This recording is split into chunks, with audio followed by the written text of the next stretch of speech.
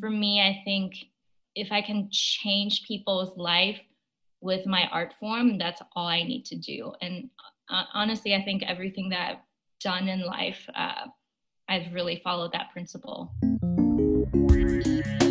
Welcome to the Tennessee Performing Arts Center's Inside Out podcast. Today, we're warming up with opera soprano Helen Huang. Special thank you to the Nashville Opera and artistic director John Humes for arranging this interview on Zoom. My name is Helen Huang, and I am originally from Beijing, China. I was born there, but I grew up in Richmond, Virginia since the age of 12, and I am an opera singer. Okay, so I just find this so fascinating. How old were you when you became interested in singing opera, and when did you first hear your first opera? I heard my first opera at a pretty young age. My dad has always brought me to different classical music concerts, operas, plays, just everything since a very young age. So I was exposed to everything. In terms of opera, I would say I didn't really become interested in singing it until I was in high school when I started taking voice lessons. But I had been taking, let me start that sentence over. I had been doing choir and playing the piano since I was 6. So music has always been in my life. Oh, that's fantastic. So was it your vocal teacher that said, you have the ability for this, or was it your idea? What made you decide to focus on opera? When I was in high school, the choral program in that particular school was relatively small, and my mother was the one that was like, why don't you start taking voice lessons? I think it'll be something fun for you to do on the side, and in addition to all the other stuff that you were doing in school. And then my teacher was kind of like, well, I think you have a really great voice for opera, so let's try it out. And she's an opera singer herself. So That's fantastic. So talk to us about your training then. You started singing. When did you start voice lessons? When you were 12, you said? I started voice lessons when I was about 16, 17, which is pretty normal for opera singers. Usually instrumentalists start much younger. Mm-hmm. When did you start piano? I started piano when I was 8. And do you feel like having learned the piano gave you a sort of a leg up on being able to sing? I think it's helped me tremendously as a musician. I can learn music very quickly because the piano training just made me a better musician. I would say I'm not really a pianist anymore. I'm pretty bad at playing the piano. Being a musician is like being an athlete. If you don't practice every single day, you lose the muscle, you lose the skills. So talk to us about your vocal training then. You mean in terms of schooling? Yeah. I went to the Eastman School of Music for my undergrad. At the time, I was also very interested in the math and sciences. So I actually did a dual degree with the University of Rochester as well. I was an econ major, so I was doing 2 things at the same time. That's crazy. It was really fun, actually. It gave me a whole different perspective on life. And I got to meet a lot of really wonderful people from all walks of life. It was amazing. And then whenever I could that summer, I just went to see the opera, and I realized I really just wanted to be on stage and performing. And so you got a dual degree. Did you go on after? Yeah. What did you continue? I did a lot of schooling. I went to Bard College Conservatory after that. That was Don Upshaw's program at the time. And after that, the program was very much so focused on art song and new music. So after that, I thought I wanted to do something that's a little more opera focused. So I went to New England Conservatory for a graduate diploma. Now, I've heard, is it true that opera singers, your voice doesn't, well, I guess singers in general, your voice doesn't really mature until you're a little bit older? What is that age? And have you noticed a big difference in your own voice from when you first started to now? Absolutely. I would say late 20s is when people are starting to fall into their adult voice. I just turned 30 this year, so I feel like just the past few years, I really found my voice. Excellent. And what about it? Is it sort of a tone that's different, or just your control over it that's different? Both, but also it's also something that's slightly indescribable. You feel very at home. I don't know if that makes sense at all. Yeah, no, it does. Yeah. Yeah. Yeah. And when you're singing, you're like, this is right. It's clicking. And so you're a soprano singer. Mm-hmm. Did you choose to sing soprano, or did soprano choose you? I think for me, there never was really a question that I am a soprano. Especially when I was younger, I had really easy higher extensions, much easier than my adult voice at the moment. But yeah, there just never was really a question that I'm a soprano. Fortunately, that was an easy one for me. That's awesome. What do you do to warm up for a performance? So every performer, it's slightly different. I really like to eat a lot of food on the day of a performance, but not super greasy and salty because that makes me sleepy. I don't want to do that. All is good because I think me being on the smaller side, I like to feel like I have a lot of things I can lean on when I'm singing. In the morning, I like to do some like light stretches to get my body going. I also really love doing yoga on the day of a performance. It just gets my voice warmed up and my body warmed up. Also, yoga also promotes like healthy breathing, which is really important for singing as well. And then I would say a couple hours before the performances, I'll start warming up my middle voice first without going to the extremities. And then wait a little bit, do a little more stretching, and then start stretching both my chest voice and my top high notes. All right. I would love to hear an example of those things. What would you like to hear? I can move you to my piano. Let's start with what you said, your middle, you're warming your middle voice up first. What does that sound like? So very simple scale. We can just let's do a 3-note arpeggio.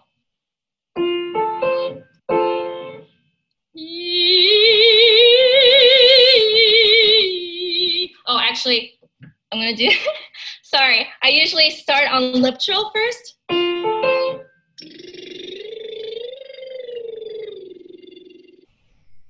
you go up.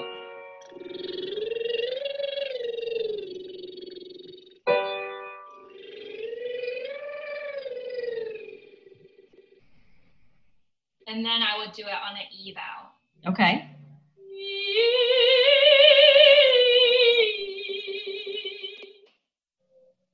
That's super cool. So I know lip trills are the way to a lot of singers that I know warm up. Tell me why. What is it about that specific warm up or sort of motion?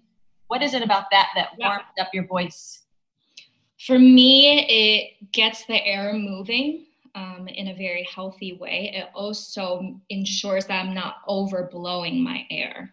And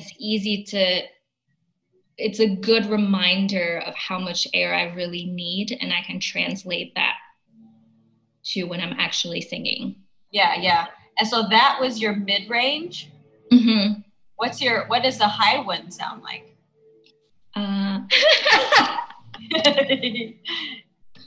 Let me move back to my piano. So I like to do, this is my favorite, like, I'm warming up my top exercise.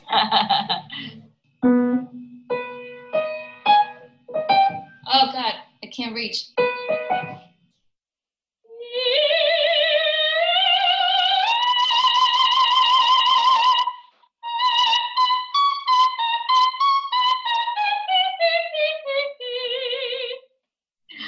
That's beautiful.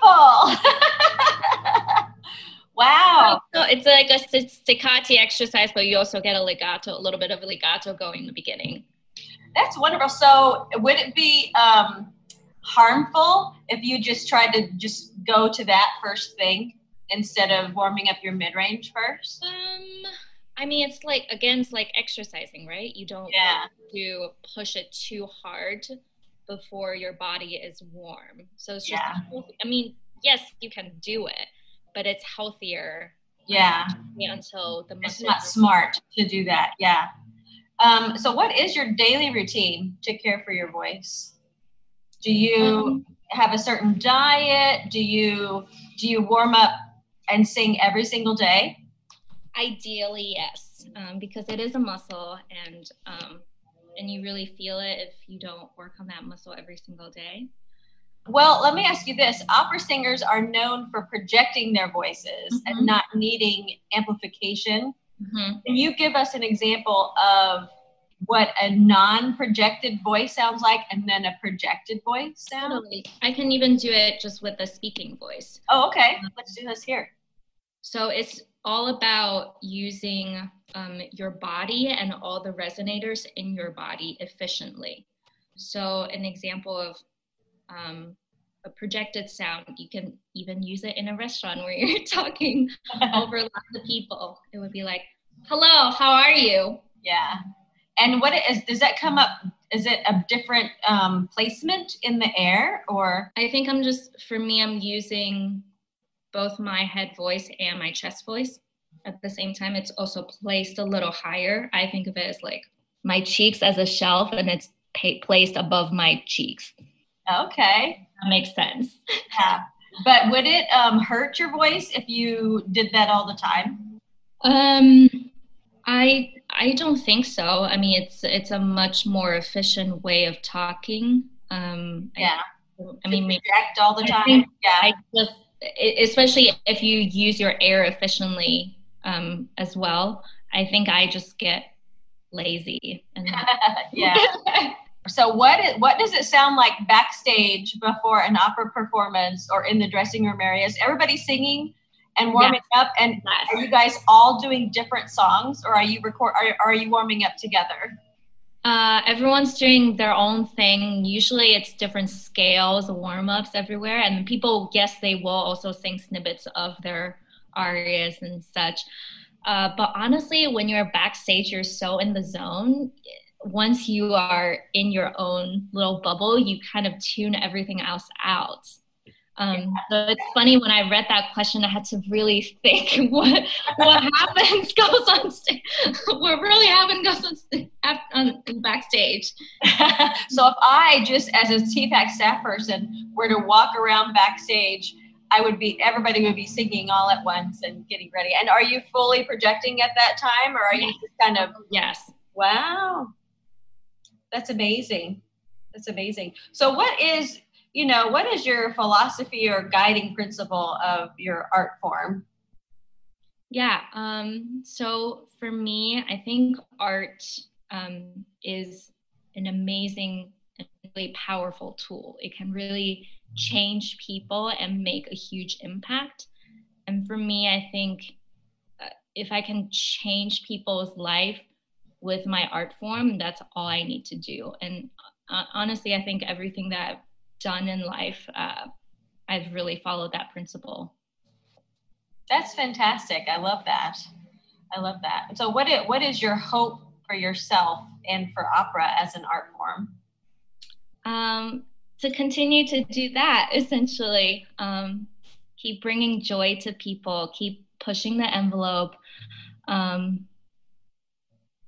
rather than just it's not an art form that should be put on a pedestal. I think it really is for everyone, and it's so powerful, and everyone deserves to see it. I hope that's helpful. I agree. I think that's fantastic. Yes. So tell us about, you're involved in something called Wear Yellow Proudly. Yes. What is that, and how can we learn about it?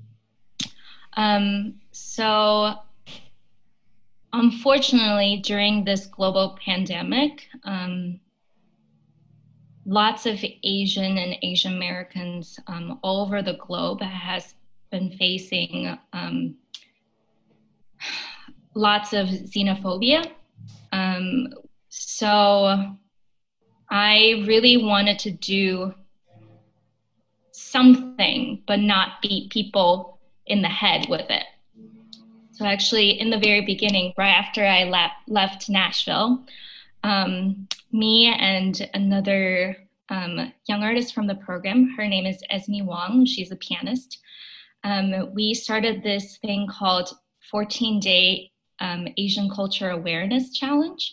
So we would each post us performing a different piece from a different Asian country every single day. For her, it's a different Asian country every day. I only posted Chinese songs, but from many different genres. And that picked up a little bit of traction. This group called Ars Compass Project, they're an art song organization that raise awareness and give voice to different minority groups. And they reached out to me and was like, hey, Helen, do you want to make this a bigger project and involve more people? So that is how Wear Yellow Proudly came about. And our goal is to aim to bring awareness to Asian culture by showcasing curated performance of music and poetry, and host different panel discussions, as well as celebrating the skills of different Asian artists. Is there stuff we can view or look at? Yeah. So we've been, we have, sorry, let me go back to the sentence. You can find us on all the social media platforms, Facebook and Instagram. Just search Wear Yellow Proudly. And we are live on YouTube as well. I think that's fantastic. And we can tune in to Wear Yellow Proudly on Facebook or on YouTube and just do a search for that and see. And Instagram as well. And Instagram as well. Excellent. So what we would love, can you share a song with us today? Yeah. And what is your song and what made you choose this one? So I'm actually going to sing a Chinese song for you all. This is called 我住长江头, or I live at the source of the Yangzi River. I think it's very fitting for our current situation because it's a song about me, and we're all longing to be outside with our friends and family, with our loved ones right now. So I think it's very much so a feeling that we can all relate to. 我住长江头，君住长江尾，日思君不见君，共饮长江水。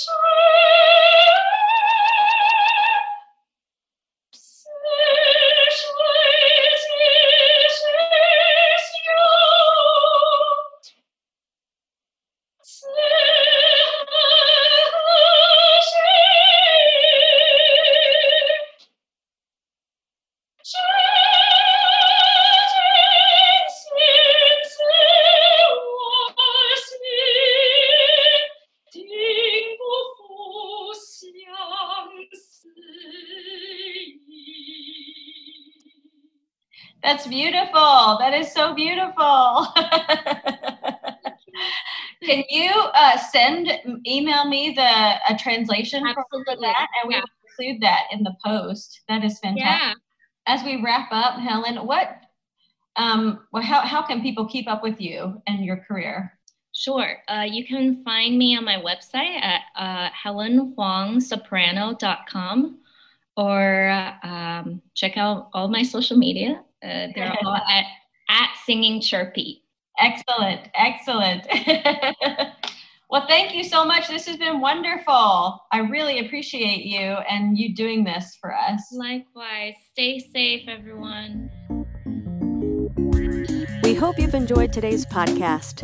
TPAC is a nonprofit organization with the mission to lead with excellence in the performing arts and arts education, to enrich lives, strengthen communities, and support economic vitality.